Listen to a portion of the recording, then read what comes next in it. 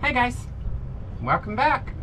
This week, I'll pull out this thingamajiggy doohickey and I'll use it for the very first time to adjust the brand new standing rigging. After a few times climbing the mast, it's all but done. And thank goodness, because now I'm able to lift my dinghy out of the water every night using my much preferred method. Then, check this out, how they make moorings in Luperon. Nothing high-tech about it, just some old drums full of cement. Then I'll take a much needed break from the work and go for a group motorcycle ride back to 27 Falls. However, this time we'll do the zip lines. As much fun as it was, that hike up the mountains was brutal. So thank goodness we all got the cool off and some amazing freshwater falls to close the day out. I'm Amy, a Midwestern Kansan girl, and this is my boat, Maritopia. Having never stepped foot on a sailboat, I bought a $5,000 Facebook Marketplace worn out 1973 Pearson and spent 2 years endlessly working on and learning from her. I've since foregone the conventional lifestyle and have started my solo sailing adventures with the goal to truly immerse myself into the vast diversities that our planet has to offer. My hope is that these videos will help spark the curiosity of others, which ignites the drive to truly live your own dreams. Before I can start tightening any of the new shrouds, I've first got to ensure that the spreaders are raked upwards. Pearson calls for a 6-degree upward rake, meaning the outer ends of the spreader should be 6 degrees higher than where they attach to the mast. So, up the mast to go! If you're interested in how I safely climb the mast alone, I've linked a previous video in the upper right-hand corner of your screen. Scroll to 1 minute and 37 seconds. There you'll see where I walk through the various pieces that I use to climb the mast alone.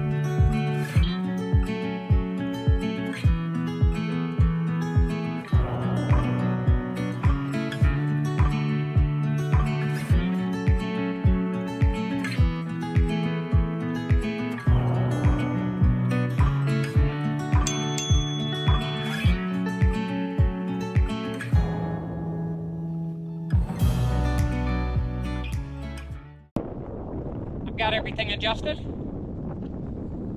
The mast is straight. So it's going to be hard to show, but just put my chin up against that groove and look straight up the mast.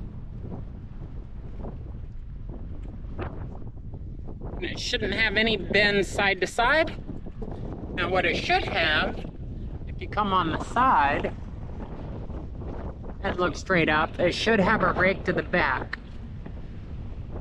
And right now it has a very slight rake to the back. But I can adjust my backstay down at the base. So I'm not overly worried about that right now, because I actually adjust that backstay quite a bit. If I'm going downwind, I loosen it so that the head sail, the Genoa, has a belly, more of a belly in it. If I'm going upwind, I tighten it. So this angle doesn't bother me much, but it still does have a slight rake to the back. Let me see if I can turn that.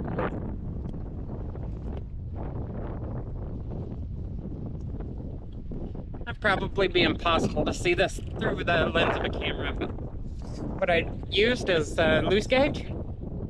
So this is the cap shroud, this is the middle one that goes all the way to the top. So this is 5/16 wire. So we're looking at the 5/16 scale. And I want it somewhere around 16% of braking strength, which is 30, 31, somewhere right in there. So when we look at it, it's right at 31. Then the other shrouds,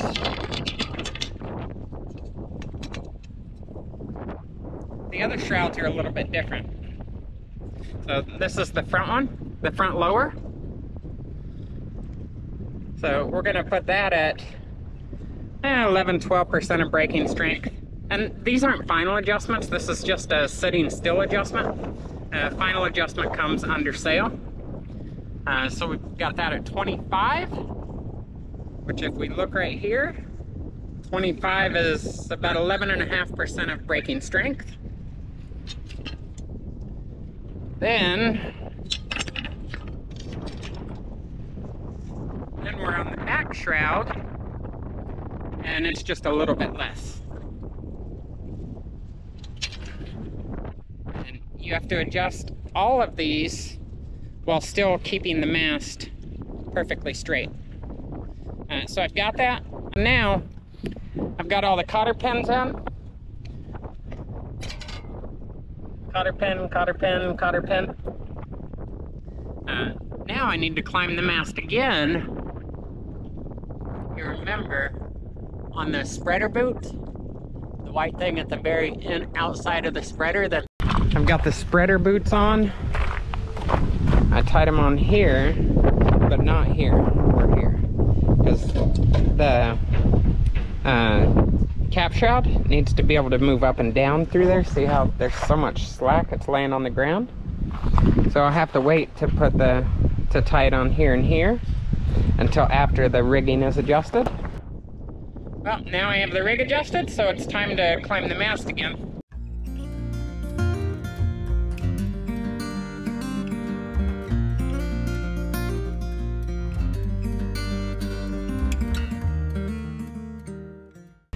Now that the mast is back up and I've tensioned the rig, I am going to let the swim platform down, because now I don't have to raise the dinghy by the davits. It's actually a pain in the butt with the swim platform in place. And then the ladder, it kind of makes it a pain to raise the dinghy with this, because the swim platform keeps trying to twist the dinghy as I raise it. So we'll let that back down, and then I will rig the spinnaker pole back on the mast so that I can raise the dinghy out of the water every night that way. So putting the swim platform down is as easy as kicking it. And then putting some tension on it with the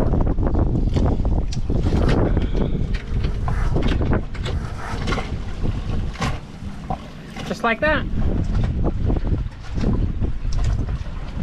So I'm gonna get this swim platform attached and then tightened up, and then I will rig that spinnaker pole. This is as good a day as any to start the rebuilding of life. The roads that lay open are many when the old one's gone under the knife. And I can feel the sun on my skin, beginning to thaw from within.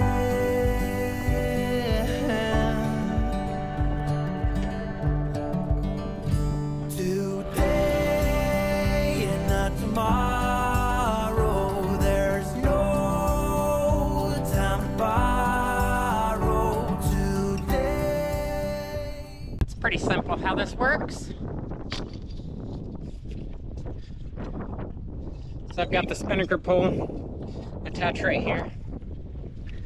This line right here is to pull it in once the dinghy's on it. And then the other line that's hanging down in the water right now is to attach it to the dinghy. This line is the spinnaker halyard. It goes up to the top of the mast, then down right here. So this winch right here is what I actually crank it up with.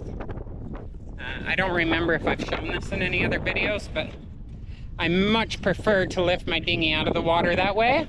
It's just easier than the davits on the back of the boat. Don't get me wrong, those davits work great for when I'm underway, but lifting the dinghy every single night that way sucks. Other than in the Bahamas, where there's really no hard growth like barnacles, I raise it up all the time. So, but that's how I do it. Just with that. And it works well. So I'm gonna clean up and go into town and get something to eat.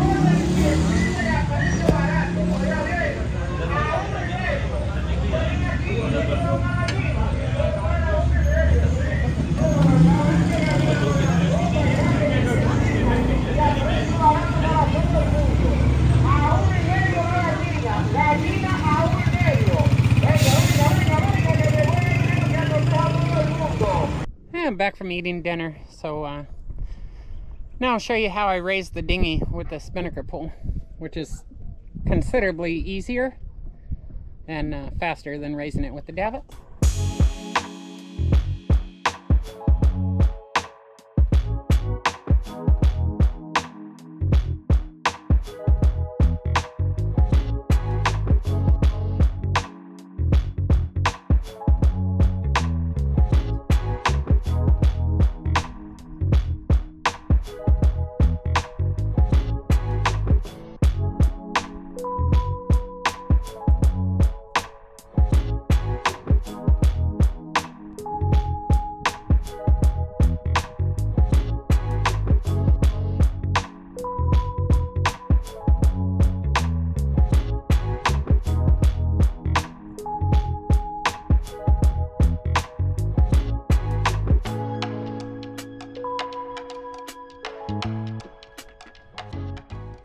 Way faster.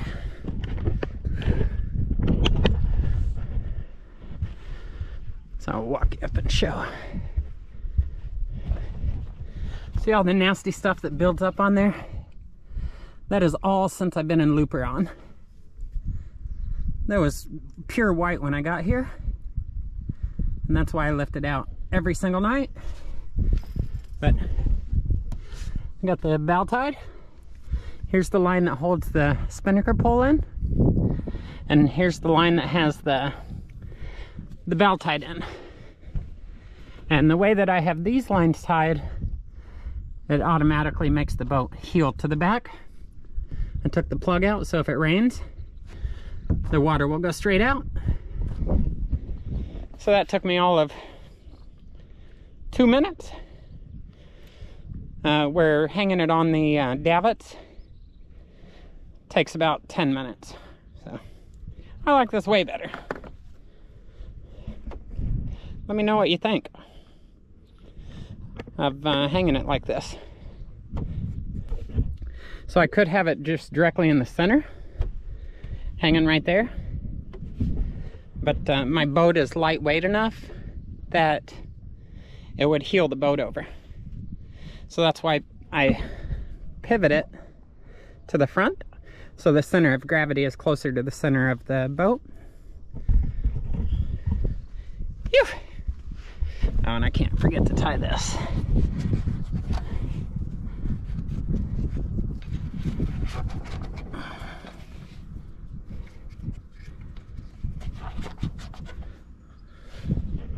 She done. So in order to make the mooring ball safer for me, they're putting another drum down there, and they will tie that one to the existing one. They're doing that for quite a few boats that have requested it. He's charging me for it, $100 US, but it should be a really good thing for me because it's much more weight down on the ground. But those drums of cement are what's holding me from not going anywhere and holding all of these boats from not going anywhere. There's already 2 down there, so this will be 3.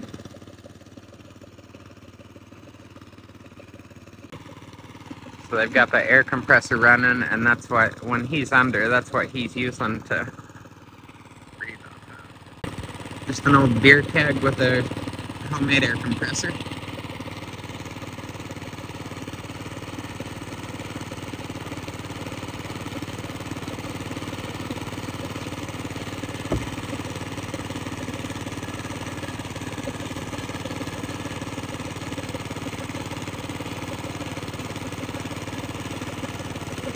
Where's OSHA at?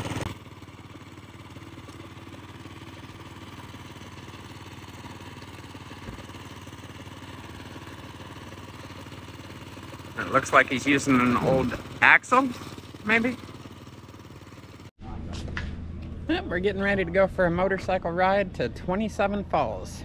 Now that I've got a motorcycle, I'm gonna go for a ride. Pretty much everyone has dirt bikes. I do not. I have a street bike.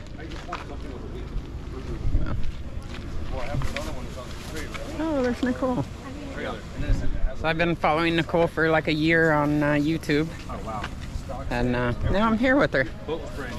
Hi guys. Sailing Artha.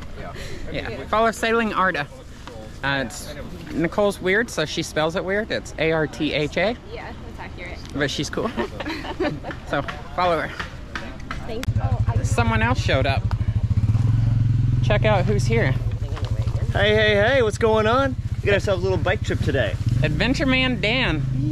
So Dan is the first and only person I've been a Patreon for before I got moved on the boat. Your support kept me going in those 7 hard months at Riverside. That's not all sarcasm. That was a rough time. That was a very, very rough time. And one of these days soon I'll go buy his boat because my swim platform that I built is totally copied off of his. Although it took me 4 tries to get it right. But it was such a sweet idea for such a narrow stern that I just had to copy it, and I wouldn't trade it for anything.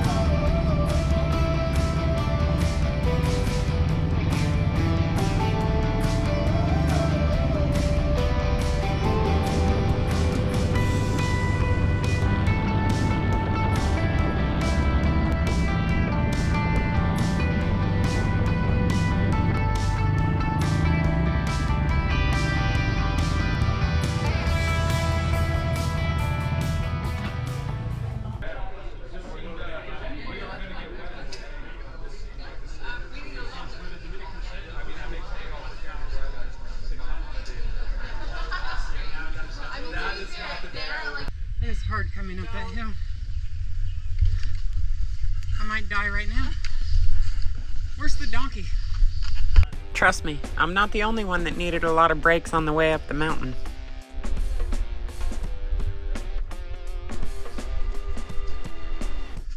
Okay. So this trip we're going down the zip line. We all have these funny harnesses on, and I'm... Careful where you're pointing, man.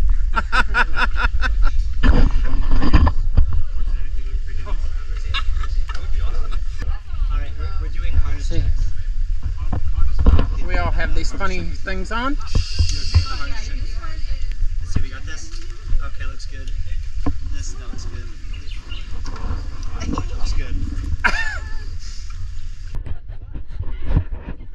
More fun in the front too.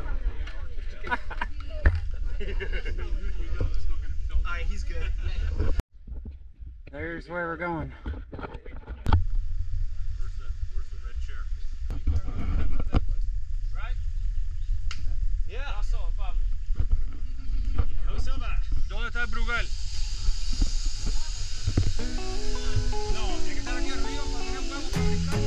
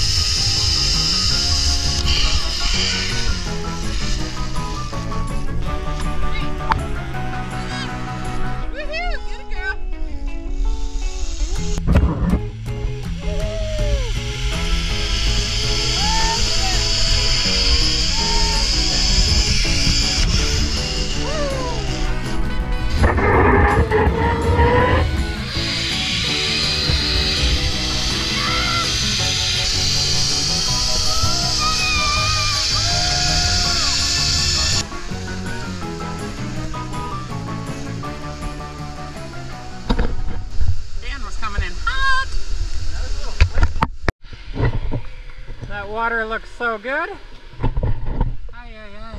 A group of people is making me so jealous. It's exactly where I want to be right now. I want to be down there. Ah!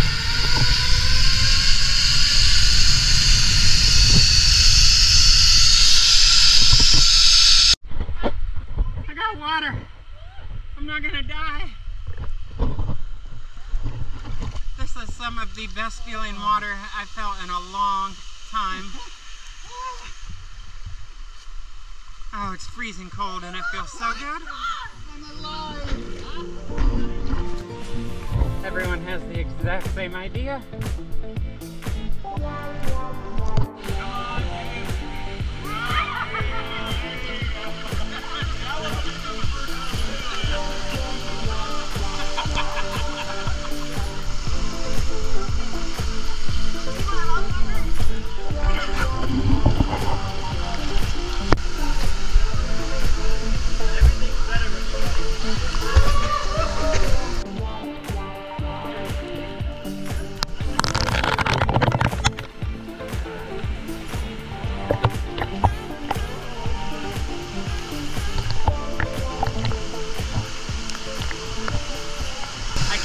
Begin to describe how amazing this water feels.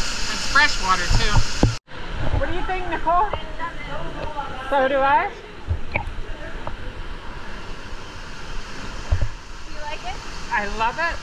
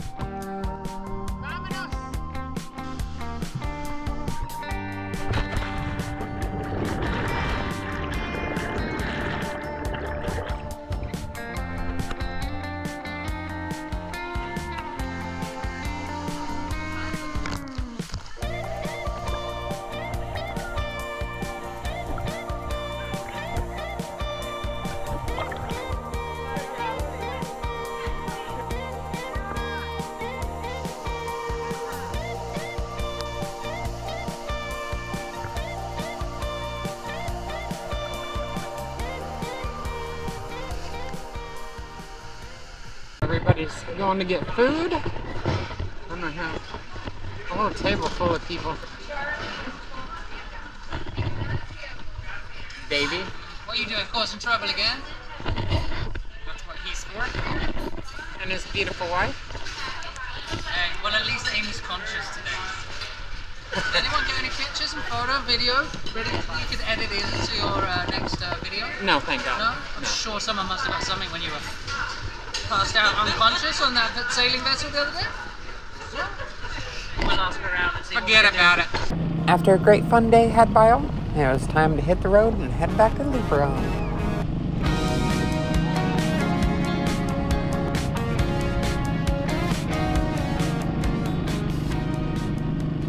If you'd like to stay up to date and follow along with the adventures, please be sure to like, comment, and subscribe to the channel.